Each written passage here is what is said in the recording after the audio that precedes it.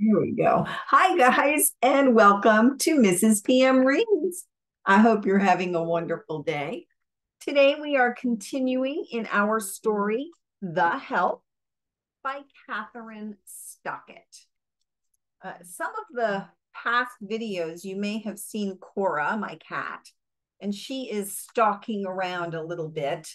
If she shows up, I may have to hashtag Cora sighting or something. She's getting very bold. We are going to be in chapter 25 today, and it is entitled The Benefit. So we have been hearing all through the book about this highfalutin benefit for the Ladies League. It's going to happen in this chapter. And I am going to have to split it up into two because it's a very long chapter. In chapter 24, Celia just found out and came to understand that her husband, Johnny, and Hilly had really been a thing before they got together. And she now understands why Hilly is avoiding her or dissing her, so to speak. And she intends to approach her at the benefit. So we shall see how that goes. Chapter 25, and it's from no one's perspective. It just says the benefit.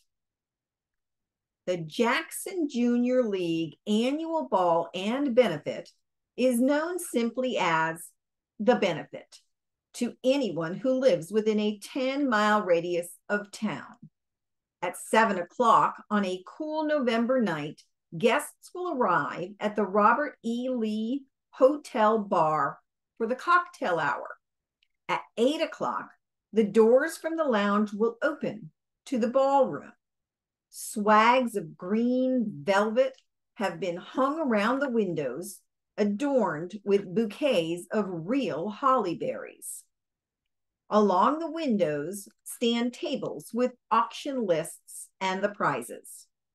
The goods have been donated by members and local shops, and the auction is expected to generate more than $6,000 this year, $500 more than last year. The proceeds will go to the poor, starving children of Africa. In the center of the room, beneath a gigantic chandelier, 28 tables are dressed and ready for the sit-down dinner to be served at 9. A dance floor and bandstand are off to the side, opposite the podium where Hilly Holbrook will give her speech. After the dinner, there will be dancing. Some of the husbands will get drunk, but never the member wives. Each and every member there considers herself a hostess and will be heard asking one another, is it going all right? Has Hilly said anything? Everyone knows it is Hilly's night. At 7 on the dot, couples begin drifting through the front doors, handing their furs and overcoats to the colored men in gray morning suits. Hilly's been there since 6 o'clock sharp, wears a long taffeta maroon-colored dress. Ruffles clutch at her throat. Swathes of material hide her body. Tight-fitted sleeves run all the way down her arms. The only genuine parts of Hilly you can see are her fingers and her face. Some women wear slightly saucier evening gowns with bare shoulders here and there, but long kid leather gloves ensure they don't have more than a few inches of epidermis exposed. Of course, every year, some guests will show up with a hint of leg or a shadow of cleavage. Not much is said, though. They aren't members, those kind. Celia Foote and Johnny arrived later than they'd planned at 7:25. When Johnny came home from work, he stopped in the doorway of the bedroom, squinted at his wife, briefcase still in hand. Celia, you think that dress might be a little too open at the top?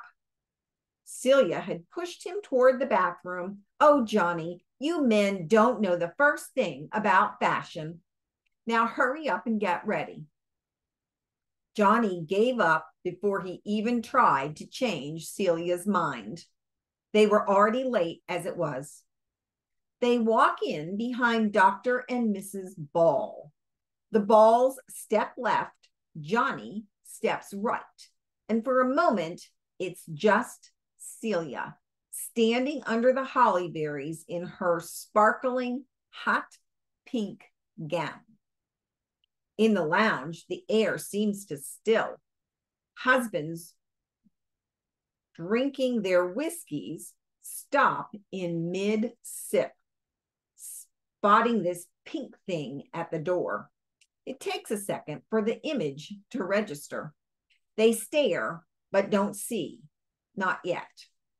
But as it turns real skin, real cleavage, perhaps not so real blonde hair, their faces slowly light up.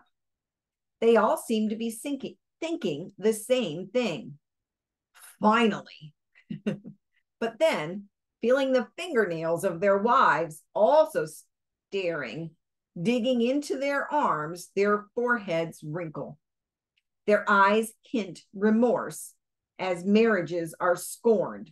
She never lets me do anything fun. Youth is remembered. Why didn't I go to California that summer? First loves are recalled. Roxanne. All of this happens in a span of about 5 seconds. And then it is over and they are left just staring. William Holbrook tips half his gin martini onto a pair of patent leather shoes. The shoes are attached to the feet of his biggest campaign contributor. Oh, Claiborne, forgive my clumsy husband, says Hilly. William, get him a handkerchief. But neither man moves. Neither, frankly, really cares to do more than just stare. Hilly's eyes follow the trail of gazes and finally land on Celia. The inch of skin showing on Hilly's neck grows taut. Look at the chest on that one, an old geezer says. Feel like I'm not a year over 75 looking at those things. The geezer's wife, Eleanor Coswell, an original founder of the League, frowns. Bosoms, she announces with a hand to her own, are for bedrooms and breastfeeding, not for occasions with dignity. Well, what do you want her to do, Eleanor? Leave them at home? I want her to cover them up. Celia grabs for Johnny's arm as they make their way into the room. She teeters a bit as she walks, but it's not clear if it's from alcohol or the high heels. They drift around talking to other couples, or at least Johnny talks. Celia just smiles. A few times she blushes, looks down at herself. Johnny, do you think I might have overdressed a little for this thing? The invitation said formal, but these girls here all look like they're dressed for church. Johnny gives her a sympathetic smile. He'd never tell her, I told you so, and instead whispers, you look gorgeous, but if you're cold, you can put on my jacket. I can't wear a man's jacket with a ball gown. She rolls her eyes at him and sighs. But thanks, honey. Johnny squeezes her hand, gets her another drink from the bar, her fifth, although he doesn't know this. Try and make some friends. I'll be right back. He heads for the men's room. Celia is left standing alone. She tugs a little at the neckline of her dress, shimmies down deeper into the waist. There's a hole in the bucket Dear Liza, Celia sings an old country fair song softly to herself, tapping her foot, looking around the room for somebody she recognizes. She stands on tiptoe and waves over the crowd. Hey, Hilly! Yoo-hoo! Hilly looks up from her conversation a few couples away. She smiles, gives a wave, but as Celia comes toward her, Hilly heads off into the crowd. Celia stops where she is, takes another sip of her drink. All around her, tight little groups have formed, talking and laughing, she guesses, about all those things people talk and laugh about at parties. Oh, hey there, Julia, Celia calls. They'd met at one of the few parties Celia and Johnny attended when they first got married. Julia Fenway smiles and glances around. It's Celia Foote. How are you? Oh, I just love that dress. Where'd you get that? Over at the Jewel Tailor shop? No, Warren and I were in New Orleans a few months ago. Julia looks around, but there is no one near enough to save her. And you look very glamorous tonight. Celia leans closer. Well, I asked Johnny, but you know how men are. Do you think I'm a tad overdressed? Julia laughs, but not once does she look Celia in the eye. Oh no, you're just perfect. A fellow leaguer squeezes Julia on the forearm. Julia, we need you over here for a second. Excuse us. They walk away, heads leaned close together, and Celia is alone again. 5 minutes later, the doors to the dining room slide open. The crowd moves forward. Guests find their tables using the tiny cards in their hands as oohs and ahs come from the bidding tables along the walls. They are full of silver pieces and hand-sewn day gowns for infants, cotton handkerchiefs, monogrammed hand towels, a child's tea set imported from Germany. Minnie is at a table in the back polishing glasses. Abilene, she whispers. There she is. Abilene looks up, spots the woman who knocked on Miss Leafolt's door a month ago. Ladies better hold on to they husbands tonight, she says. Minnie jerks the cloth around the rim of a glass. Let me know if you see her talking to Miss Hilly. I will. I've been doing a supper power prayer for you all day. Look, they're Miss Walters, old bat, and they're Miss Skeeter. Skeeter has on a long-sleeved black velvet dress, scooped at the neck, setting off her blonde hair, her red lipstick. She has come alone and stands in a pocket of emptiness. She scans the room, looking bored, then spots Abilene and Minnie. They all look away at once. One of the other colored helpers, Clara, moves to their table, picks up a glass. Abilene, she whispers, but keeps her eye on her polishing. That the one? One what? One who taken down the stories about the colored help? What's she doing it for? Why she interested? I hear she been coming over to your house every week. Abilene lowers her chin. Now look, we got to keep her a secret. Minnie looks away. No one outside the group knows she's part of this. They only know about Abilene. Clara nods. Don't worry, I ain't telling nobody nothing. Skeeter jots down a few words on her pad, notes for the newsletter article about the benefit. She looks around the room, taking in the swags of green, the holly berries, red roses, and dried magnolia leaves set as centerpieces on the table. Then her eyes land on Elizabeth, a few feet away, ticking through her handbag. She looks exhausted, having had her baby only a month ago. Skeeter watches as Celia Foote approaches Elizabeth. When Elizabeth looks up and sees who she's been surrounded by, she coughs, draws her hand up to her throat as if she's shielding herself from some kind of attack. Not sure which way to turn, Elizabeth? Asked Skeeter. What? Oh, Skeeter, how are you? Elizabeth offers a quick, wide smile. I was feeling so warm in here. I think I need some fresh air. Skeeter watches Elizabeth rush away, at Celia Foot rattling after Elizabeth in her awful dress.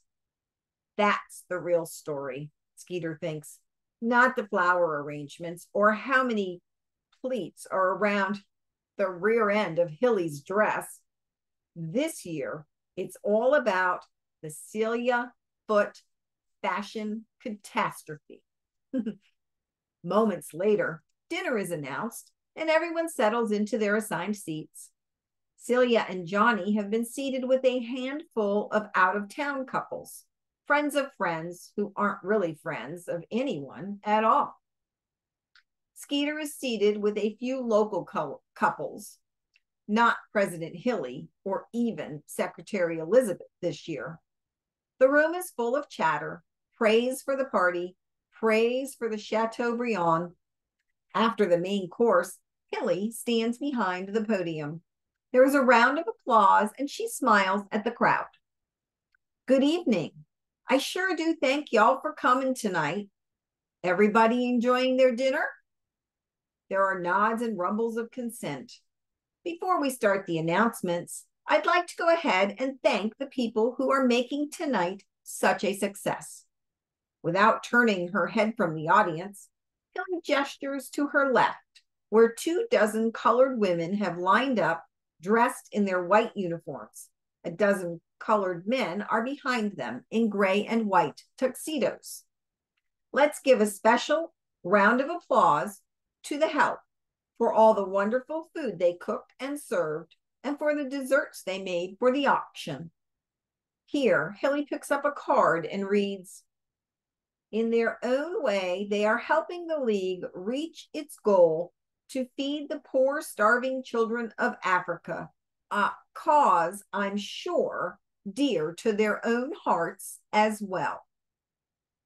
The white people at the tables clap for the maids and the servers. Some of the servers smile back. Many, though, stare at the empty air just above the crowd's heads. Next, we'd like to thank those non-members in this room who have given their time and help, for it's you who made our job that much easier. There is light applause, some cold smiles and nods between members and non-members. Such a pity, the members seem to be thinking. Such a shame you girls haven't been gentilly enough to join our club. Hilly goes on, thanking and recognizing in a musical, patriotic voice. Coffee is served and the husbands drink theirs, but most of the women kept rapt attention on Hilly. Thanks to Boone Hardware, let us not forget Ben Franklin's dime store, she concludes the list with, and of course, we thank our anonymous contributor of supplies for the Home Help Sanitation Initiative. A few people laugh nervously, but most turn their heads to see if Skeeter has had the gall to show up.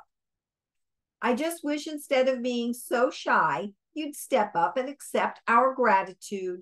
We honestly couldn't have accomplished so many installations without you. Skeeter keeps her eyes on the podium, her face stoic and unyielding. Hilly gives a quick, brilliant smile. And finally, special thanks to my husband, William Holbrook, for donating a weekend at his deer camp. She smiles down at her husband, adds in a lower tone, and don't forget, voters, Holbrook for state senate. The guests offer an amicable laugh at Hilly's plug. What's that, Virginia? Hilly cups her ears, then straightens. No, I'm not running with him, but Congressman with us tonight, If you don't straighten this thing out with the separate schools, don't think I won't come down there and do it myself. There is more laughter at this. Senator and Mrs. Whitworth, seated at the table in the front, nod and smile. At her table in the back, Skeeter looks down at her lap. They spoke earlier, during the cocktail hour. Mrs. Whitworth steered the senator away from Skeeter before he could give her a second hug. Stuart didn't come. And we are going to stop this chapter about the benefit right here because we're about in the middle, and we will pick it up in part 2. So thank you guys for joining me for Mrs. PM Reads. I hope you have a wonderful day, and I look forward to seeing you next time. Bye.